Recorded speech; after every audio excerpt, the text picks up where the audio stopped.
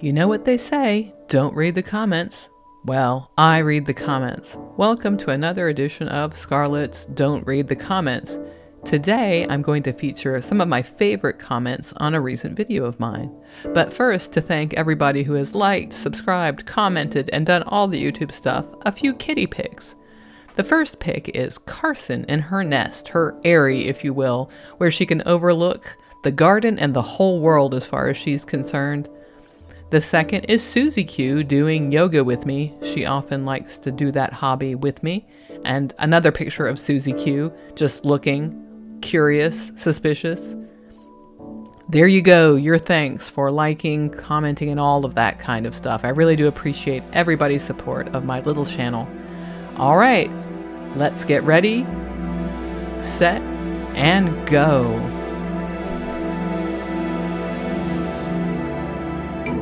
So the video I'm taking these comments from was my 7 more sincere questions for atheists videos, which got a lot of interesting answers that I wanted to feature today. But before we get to the commenters on my channel, I would like to read a comment that was on Michael Brown's page. He has comments open if you want to go bip over to that page and put a comment in that he will also ignore. So let's see what that commenter said. Dear Dr. Brown, now that you've asked your honest questions for atheists and got at least a few honest and substantive answers, I'd like to ask you a question. When and where do you plan to publicly address, process, and respond to the answers you've got? I ask this because for several decades, I've heard many Christians publicly asking questions of atheists and never showing any sign that they've ever seen or heard any answers from anyone. The attention-grabbing headlines are either umpteen honest and sincere questions for atheists or umpteen important questions atheists can never ever answer. Number 5 will rock your world. I know for a fact that many atheists have indeed been answering those questions for about as long as Christians have been asking them.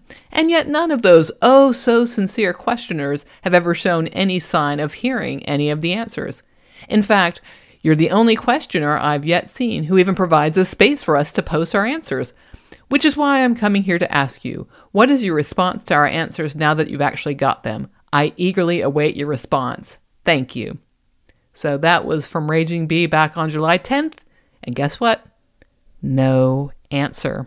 Now, it is true that most of these Christians don't answer these questions. The exception is that guy over at Trinity Radio, what's his face, who made a bunch of long videos responding to some atheists. So, you know, fair play to him and all. He answered to the best of his ability and he didn't change his mind. But, you know, he answered. So, yeah, we would like to see some response or acknowledgement. I think one of the things that bothers me about these kinds of things is you ask the question, you, the Christian, asks a question, pretending like this is oh so sincere. And it's like none of the Christians actually look at them. They just keep asking the same questions. And it's like they've never seen, like, oh, nobody's answered these questions. It's just blinders on, I guess. All right, so that was on Brown's page. Let's go look at what some people put on my page. Clem Stevenson wrote, "It's essentially an effort to shift the burden of proof that has been dressed up as a series of, quote, honest questions. There is no evidence to imply that I was sent here on any kind of mission, and the concept of spiritual missions is not even limited to Judeo-Christianity." I do think this is a fair point from Clem. This shifting of the burden of proof is something common that theists have. Instead of setting up proof for what they believe, they like to shift it over and say, well, why do you believe what you believe? And if you don't convince me that I'm good in my position, basically, which there you go. So these questions, I actually think of them as evangelizing, or maybe not even evangelizing, keeping butts in pews, keeping the Christians thinking that there is an outsider out there that is awful and evil, and you know, we have all the answers and they don't. So it's kind of my thought, but I do think that this is a fair point. Let's go on to the next thing. John Burns, 8031, wins the prize for the most succinct answers. I like this technique of just saying yes, no, whatever I want. I think it can. Just the minimum of explanations, because really when it comes down to it, the questions are based on some kind of prior understanding of the world, some default state of the world, and I'm not sure that they're meant to get at any kind of real dialogue. So why bother with all of the long explanations and flourishes on your why and how and all of that kind of stuff? Because, if you've answered these questions once, you've answered them a million times. And is the person actually listening? Well, I think we know the answer to that. Let's move on to some other answers. The next comment is from Josh Ridinger 3407. And the part of the comment I'm specifically interested in is number 4. Do you believe that science can provide answers to the remaining mysteries? So Josh says, yeah, probably. This doesn't seem like a question that's particular to atheists, though. Yeah, fair point there.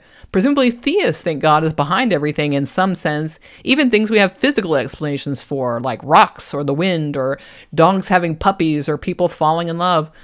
God doesn't really serve any explanatory purpose, precisely because God could explain anything. So even if we found out how the Big Bang happened in exacting and minute detail, it would just be irrelevant to the question of whether God exists, right?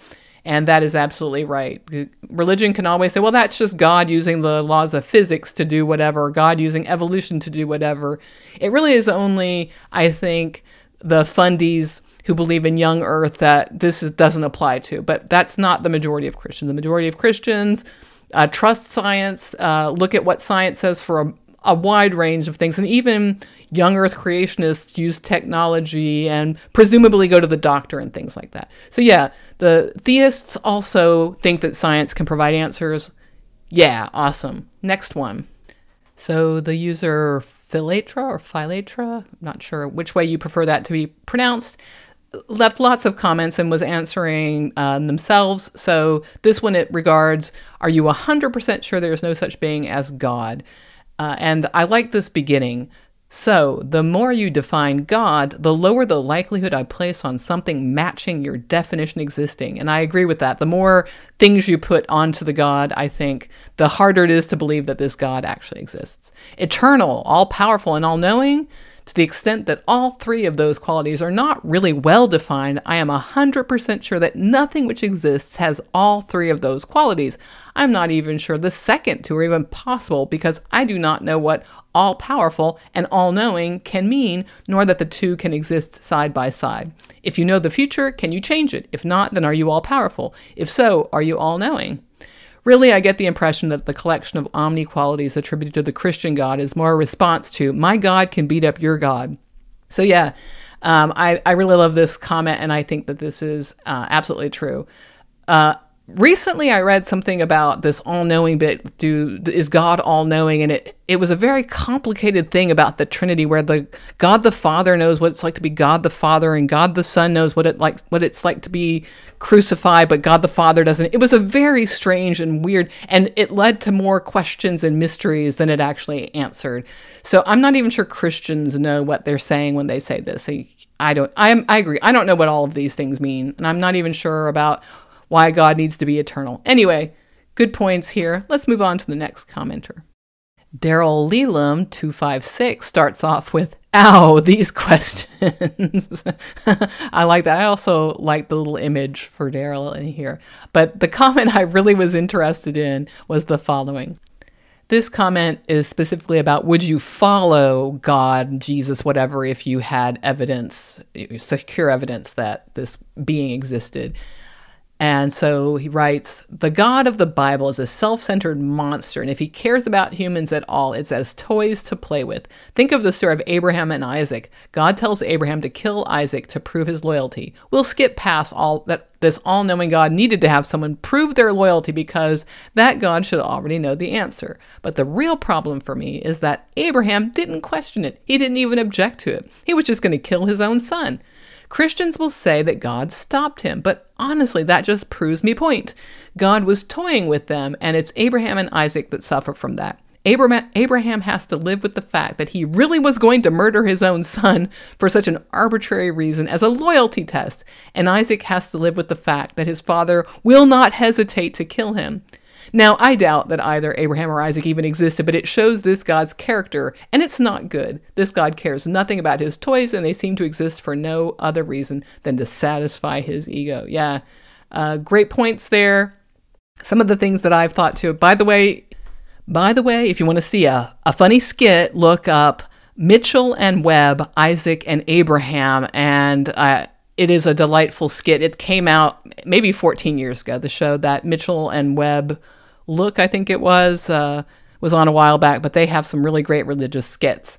And, you know, think about Job, too. I mean, that is the ultimate. God is toying with his creation because Satan says, hey, I bet Job will stop being loyal to you. And it's just a bet they have, you know. So the God of the Old Testament isn't that much different from the Greek gods or some other pantheons of gods that existed, you know, just messing around with, granted, this God created humans, supposedly, according to this mythology, whereas, you know, Zeus and company et al. And all that, they weren't creator gods. They were subject to the fates just as much as humans were, but they were more powerful. But, you know, this isn't that much different from those kinds of gods.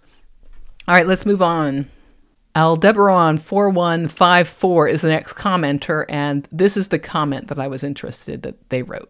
On number 3, does God exist? Not at all. The universe is a great place because it exists. It's like Douglas Adams' story about the garden and enjoying it for what it is without adding fairies to make it seem better.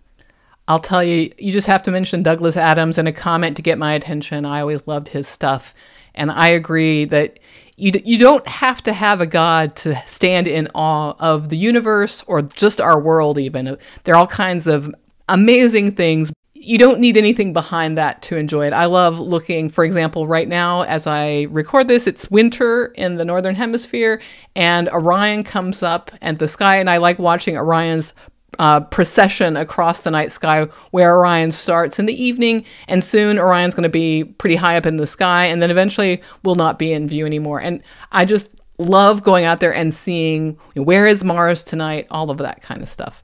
So yeah, I love this quote. There's another one from this commenter that we're going to go to now.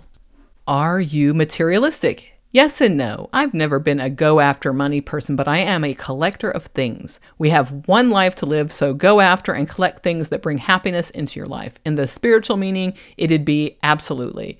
So yeah, I agree. Go out and collect things. Enjoy this world. One of the things I like about this comment, and these are going to be our last comments for this comments video, is the world is enough as it is. This life is enough with all of its imperfections, with all of the strange, weird, horrifying, beautiful, all of the things that happens.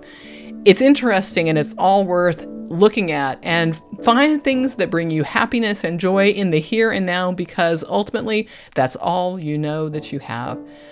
That's going to wrap up this comments video. I hope you liked it. Like, subscribe, do all the YouTube stuff. You're on YouTube. You know what to do. I will see you in the next one. Bye for now.